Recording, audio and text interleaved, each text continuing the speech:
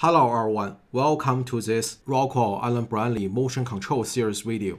In the previous two videos, I introduced the essential motion control instructions, for example, servo on, reset, home, jog, and MAM positioning control. And in this video, we will mainly talk about the online test. I will download those programs into the controller, and we will online test those instructions. Alright, let's start it. Alright, let's download the program and let's go to the online test. Start. To monitor our axis, two important values, that is the actual position and speed. So we can prepare this axis, this actual position and actual velocity here, and we can watch them. Or we can go to the control tags and expand these variables within this axis value. And scroll down, find out the actual position, actual velocity, or the average velocity we need to monitor. And then we can drag to the right side here, so it can separate into two individual windows here. And here we can monitor them. Click this monitor tags. Now it's a 0. And here, this side, that's our instruction side. Now, we can turn on this safety all OK, basically demonstrate that safety is OK. And firstly, we can reset our axis. And now the system is not under the shutdown status, so we can reset. We can also use the Control and the T to toggle the variable. OK, the axis fault shows 0. That means no fault now. And now we can home our axis. So turn on the system in manual mode and turn on this. Here shows PC. PC means process complete. That means we home the axis successfully. And now the actual position shows 0. We home the axis. The reason why is 0, that's because we set this virtual axis, that home position equal to 0. If we set 100 here, once we trigger this home, so the axis will be 100. Okay. Now in manual mode, if we turn on this jog forward, so we will see our axis will start to move. So if I turn on, so we will see our axis start to move.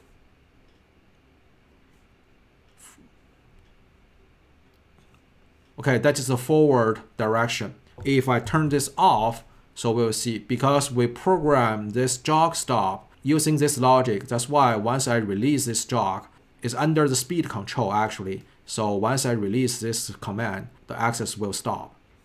If I turn on this reverse command, so we'll see the axis go reverse direction. So the speed shows negative.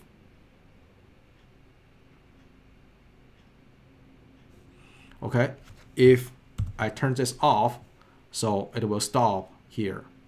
This is the jog in manual mode. Okay. Now I can turn this manual mode off, and we can test this motion control. The first position, that is 2000. If I trigger this command, right click, click this toggle, or we can press the Control T. So it will trigger this command. And then we can see our axis will go to this 2000 position. Okay, once it's reached 2000, so it will stop automatically. And this command will show the process complete. While it's moving, it will show IP. IP means in process. And let's watch the next. So let me trigger this position 2, turn this on, and shut it off. So once I trigger it, axis will head to 5000, this position. And meantime, here, it was in process. Now it complete shows process complete. So the PC means this command complete here. Okay, and now let's trigger this third one. So we will see it will go to the minus 1000. Okay, here.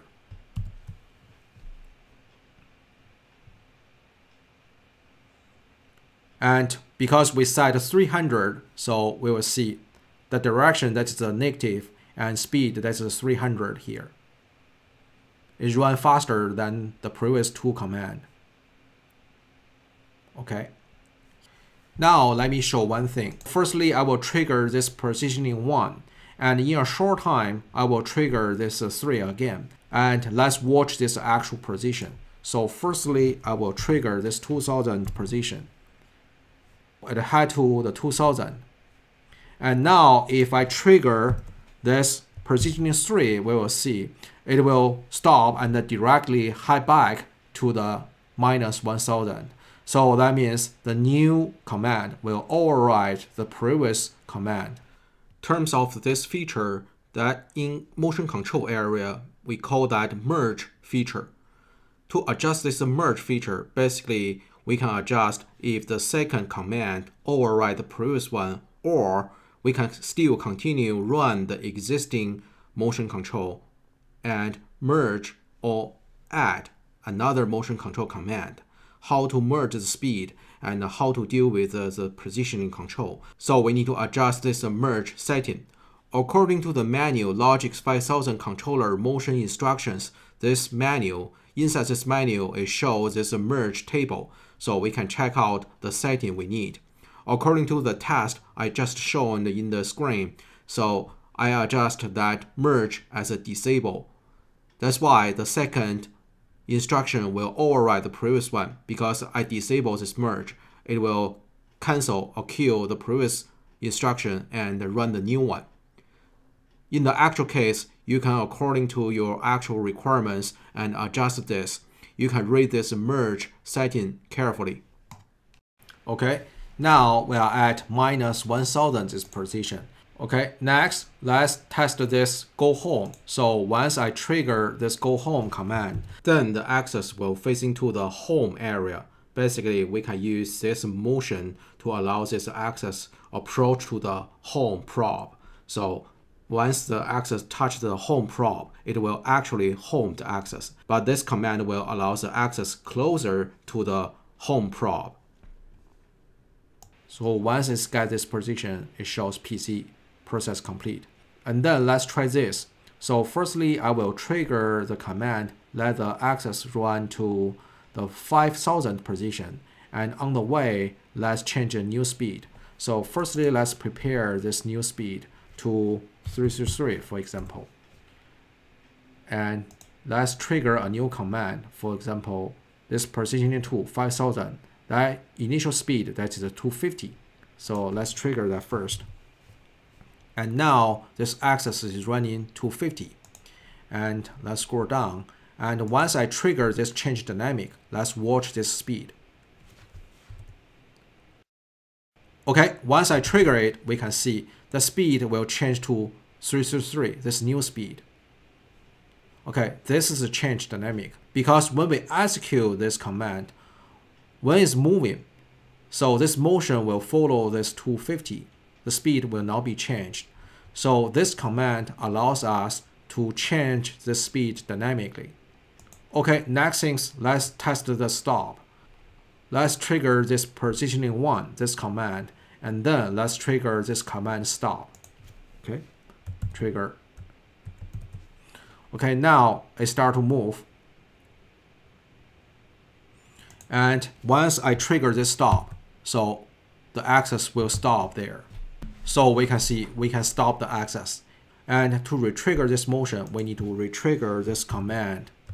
So once I retrigger it, the axis, the motion will start to move towards to the 2000.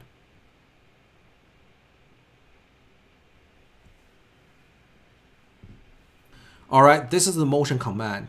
And in this axis1_mc_ instruction, it includes all the essential motion instruction. Basically, this routine can be used as a template.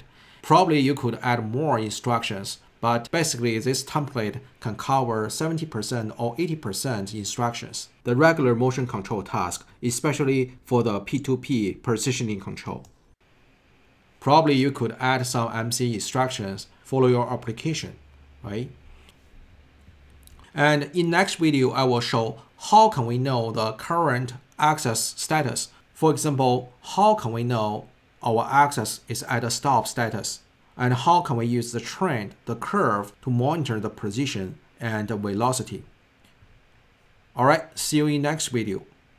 Thank you for watching. If you like this video, please give me a thumb up. If you like to watch more videos in my channel, please subscribe and hit the bell. Thank you for watching.